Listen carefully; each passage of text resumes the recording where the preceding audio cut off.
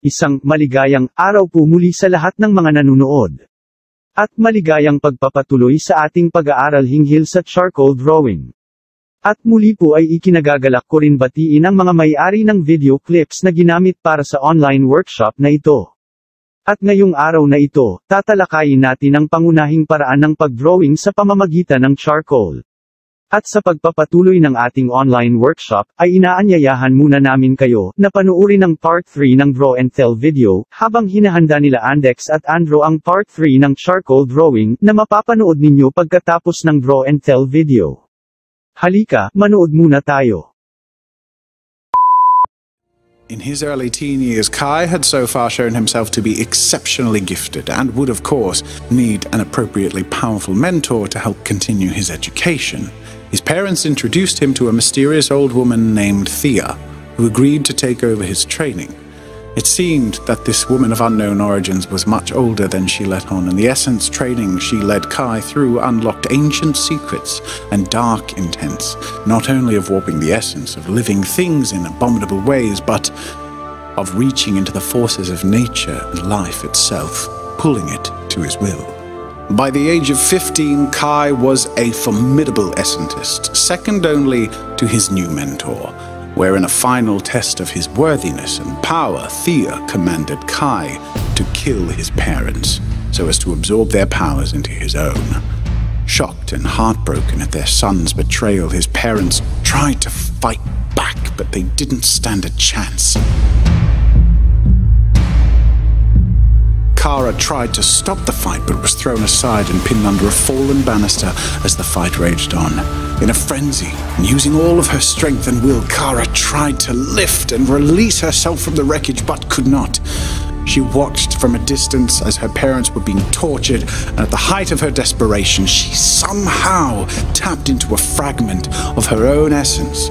Instinctively, she pulled it outside of her body and gave it a physical form, a long-forgotten act known as essentification. An essentification takes the physical shape as the representation of the inner powers and will of the essentist who summons it, and so, Kara's was thin, weak, and barely had strength to stand. But with their strength combined, she managed to free herself, but she was too late. Her parents died in front of her, and her brother absorbed their essence into his own, becoming even more powerful. Many of you will have seen something like this around before. This is like an artist's pose doll thing, and you can get them from craft shops and art shops. They're little wooden dolls, and you can pose the limbs into different places so that you can use them as an artistic reference to draw a human figure. The reason I'm using this to further illustrate the importance of construction is to show that this is what artists can use as a reference to exemplify something that is in its nature quite detailed and organic and difficult to jump into the details of. So in simplifying it, in having it in several different chunks, we have the arm, upper arm and lower arm, and then hand, we have the upper torso, mid torso, and then pelvis. All of these chunks represent fairly detailed and difficult to sort of explain on their own forms in the human form. So next to a human figure, obviously, they're quite different. One of them is very simple and very basic, and the other is very intricate. We have muscle structures, we have details, but they represent one another in a pretty straightforward way. So this figure, this wooden doll, is essentially a construction object that artists can use. It helps us simplify the details. So then when we use that method, whether it be through a doll or through sketching, through using simplified methods of application first, we can then move it in ways that are easier for our mind to understand without having the details distracting us. And then once we're happy with the basics and the form that works well for us, we can add detail on top of that. And we can refine silhouette and shape, add texture, line work, color, and all of that. But we begin with the foundation, and that, ladies and gentlemen, is what construction is. So I hope that my analogies have proven to make a bit of sense. Now, when you construct, you're essentially working with a deconstructed form of a complicated thing. That may sound a little complicated. To further explain what I mean, I'm going to bring down the opacity of my figure here, and I'm going to deconstruct this human body. Oh, and for those of you who are interested, I might as well take the opportunity to plug myself. This figure here is from my anatomy reference and pose pack. So if you're interested in checking out the male and female figure of this person and a woman in loads of different poses with weapons and with isolated body parts with muscle structures pointed out and all of that, make sure to click the link on the screen and in the description to go check out the anatomy reference and pose pack on the Jazza Studios shop. So as I was saying, to construct something from simplicity, we need to know how it's deconstructed. So the human form, there are lots of different ways that you can essentially have the deconstructed version of the human form. But the most common sort of thing to do is to take very large sections, the most obvious sections like the head, like this, and break it down into a basic shape.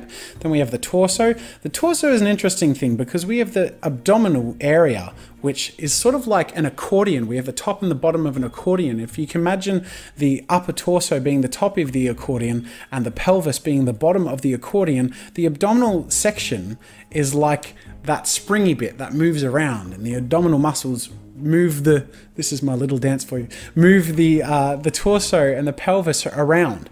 So they're very flexible. So it's important to separate these three areas. We have the upper body, and I usually shape the construction line something like this because it sort of exemplifies the rib cage. Then we have the accordion section, and then we have the torso. Now I'm not drawing in a solid section for the abdominals. You can do so if you want to. You can sort of sketch it in, or you can sketch just a line for the center point of the body, perhaps even where the spine is. But because it's a very flexible area, it's not important to focus on this section. What's most important is this rib cage section and the torso and hip section, because they're quite large and they take up a lot of mass. This idea follows on throughout the rest of the body, really. So the shoulder is another one of those sections that's usually a bit larger, and you can sort of symbolize that with a bit of a circle. The hand I like to usually do in a bit of a block section. And then the arms are something that you can sort of do in whatever way works well for you. Sometimes people like to do sort of like a joint in the middle and do lines joining from the shoulder to the wrist, and then to fill that in with the muscle mass. Sometimes it works for people to simply draw in the muscles directly, sort of having a rough idea as to how it would work anyway, but you know, whichever works for you, to each their own. The neck again is one of those things that, because it moves around so much, it's one of those accordion sections. We don't necessarily have to have the solidity drawn in there in our construction, but we can if we want. If we do, we essentially want to make sure that we outline the thickness of the neck, and then make sure to sort of roughly indicate the neck muscles that stretch out towards the shoulders. Then going into the legs, similar sort of thing. We have the knee area. I usually like to block out the knee in a circular shape like that. Do the feet as sort of blocky pads. And again, as with the arms, you can simply have lines that you fill in the muscle mass with later, or you can just simply draw in the mass areas. And as you get a feel for how the anatomy sort of works with each other, how the muscles flow and how the silhouettes work on different angles, that becomes more simple. So it might be easier to start off with the lines and then add muscle mass with references, or just to work straight with muscle masses if you are familiar with how the human muscle mass works. Another thing that's important to note is with the face and torso, we usually have these things called direction lines. So if I hide the body, you can see that this face that I've got here isn't much of a face, but we have a center line and an eye line. We'll get to that in further detail later, because we'll go into the head in more detail later. But as you can see, if I zoom out, I've got the human figure that we were just looking at deconstructed. Now, why is this important to know? Because with a deconstructed figure into basic shapes like this, we can then use that as a template, as a guide, to use that deconstructed form and then reshape it, move the body around, put it in different poses, and then from there add refinement. This is useful in several ways. One is that we're not investing a huge amount of time and effort to strenuously add detail and muscle anatomy and all this stuff to figure out only that the pose doesn't work or that we've got the proportions wrong.